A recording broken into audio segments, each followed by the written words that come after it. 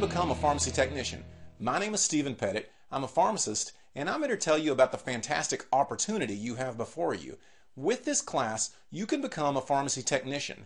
You'll be prepared to be able to take the certification exam needed to become a pharmacy technician. Many people have been deceived into thinking that they need a degree to be able to sit for the exam. That is simply not the case. Different states require different exams to be taken, but you do not need a 2-year or 4-year degree to be able to sit for the pharmacy technician certification exam. Now let's look into why a certification exam is even needed.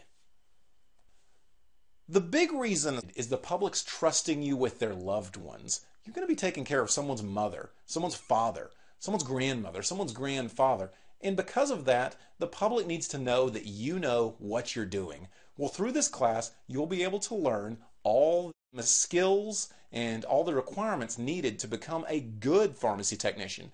I'm going to show you not just what it takes to pass the course, but some of the things that really aren't tested on that really make you not only a good but a great pharmacy technician.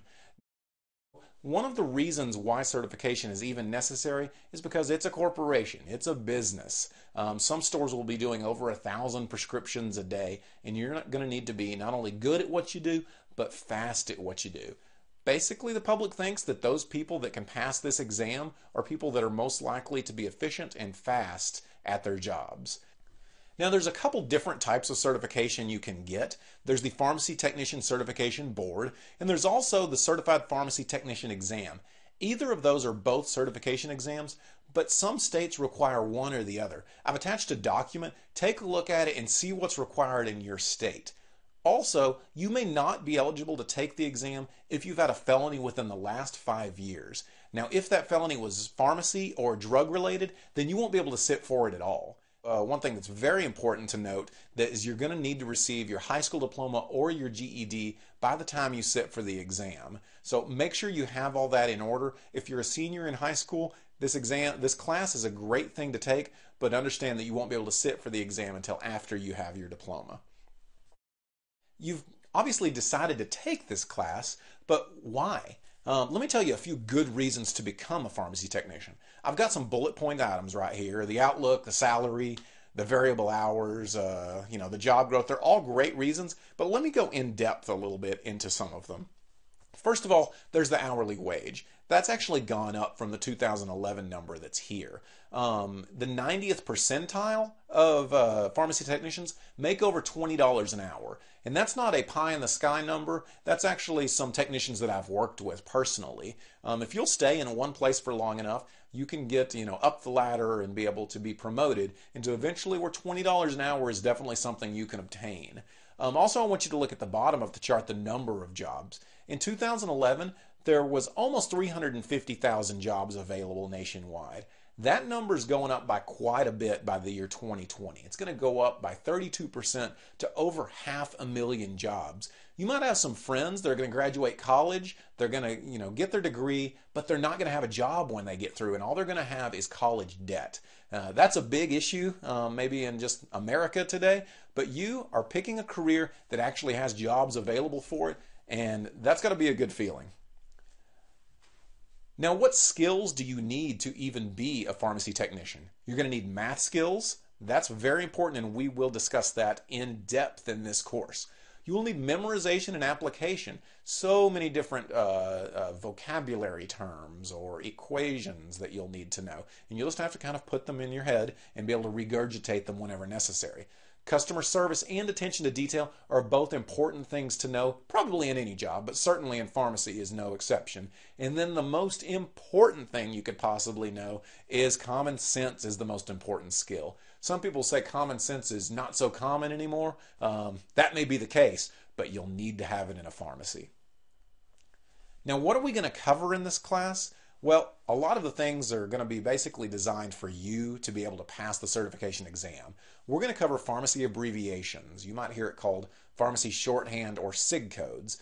You ever get your prescription and before you take it to the pharmacy, you look at it and it says QD, BID, GTT, AU, and you have no clue what it says. You know you went to the doctor for an earache, but you have no clue what it's saying. Well, you're going to know what it says whenever you get through with this class. Also, medications. You're going to learn the different medication forms and around the top 200 drugs. Now I'm going to try to get you to hone in on some more even important than the top 200. Well, top 50 and top 100 maybe even more important than the top 200. But I'll have around 200 drugs available for you to know their brand, their generic, and a little bit about what they do. And that will be very important for you to take into the pharmacy technician exam. Pharmacy math is the biggest module we're going to cover. Because of that, I'm going to do my best to be entertaining. I'm going to do my best to be more entertaining than, say, your high school math teacher. Okay? So through that, it's an online course. You'll be able to watch it over and over again until you really get it. And hey, isn't that the beauty of an online course? You can watch it until you get it. You can watch it at 2 a.m. if you feel like it. But even the homework assignments we give, I'm going to have a video of me working through the homework assignments so you can work on it on your own and then see if you were working on it correctly later. And then lastly, we're going to cover pharmacy law. There's just a few sections we're going to cover on pharmacy law, between 1 and 10 questions on the exam. That should be good news for you because you can just learn those few sections and bam, you've got those 1 to 10 questions correct.